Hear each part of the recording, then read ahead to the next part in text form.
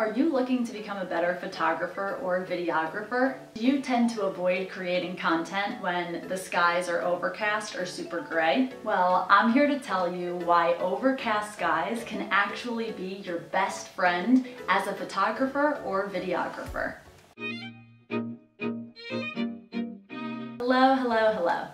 Today I want to talk about photography and videography and why overcast skies can really be your best friend. Don't get me wrong, I love the sunshine. We all love the sunshine.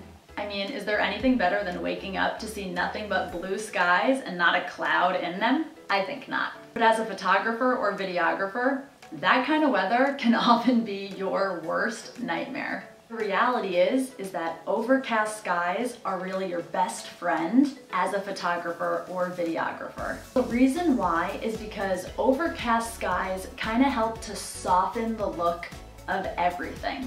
Overcast skies, those gray skies, help to kind of dull things a little bit. If you're trying to shoot photos or videos outside and there's nothing but sunshine, you see a lot of glare. You have to deal with reflections and glare and glow. You know when the sun is hitting something directly and you can kind of see that glow? And when you're taking photos or video and you're panning across something, if there's direct sunlight, it's gonna cause a glare in the shot. Not to mention, when there are no clouds, everything is super bright and it makes it hard to create a softer look for any of your photos or your videos. So while I'm not advocating to go outside and shoot in the middle of a thunderstorm, I am advocating that you start to create content on those overcast days, especially if you do love the sunshine. If you love the sunshine, you wanna be outside and maximizing your time in it.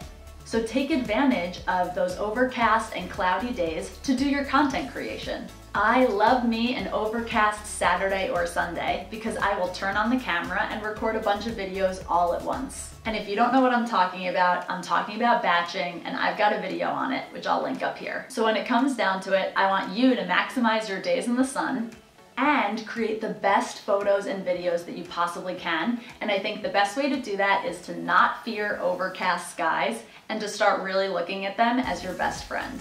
If you enjoy this video, give it a thumbs up and make sure that you hit the bell so that you get notified when I post new videos.